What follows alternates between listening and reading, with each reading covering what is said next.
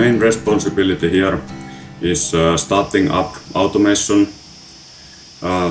basically meaning that after installation team have installed everything, I will test equipment, electrical connections, and test programming that the machine will work like it should, do some adjustments, and after that teach users how to use the machine and how to do the maintenance and how to troubleshoot if there is any problems.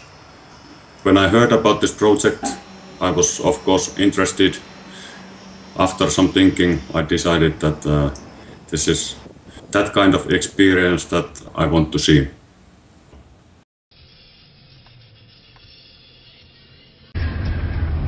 Today's work is finished.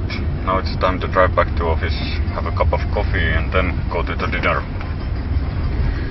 Usually I wake up 6 o'clock at the morning, have a cup of coffee, go for breakfast. Working day begins 7 o'clock. 12 o'clock we have a lunch break for 1 hour. 6 o'clock at the evening we will go for a dinner.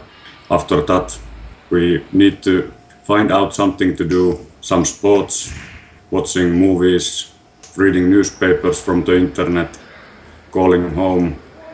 Every Friday we have a holiday, and usually Thursday evening we make a fire outside, kind of barbecue.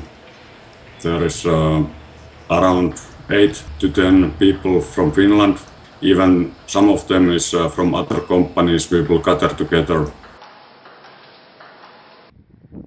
Inside the camp, it's very hard to realize that this is in the middle of the Iraq, because there is so many different nationalities. It's more like working somewhere else in Middle East. I like to work with Elematic because I have a possibility to see different countries, different cities, meet different kind of people. I have been doing this more than 10 years already. Sometimes it's a little bit hard to travel around because family is waiting at home. It's nowadays quite easy because you can call Skype calls, have a web camera. Of course it's not same as being home, but it will help a lot.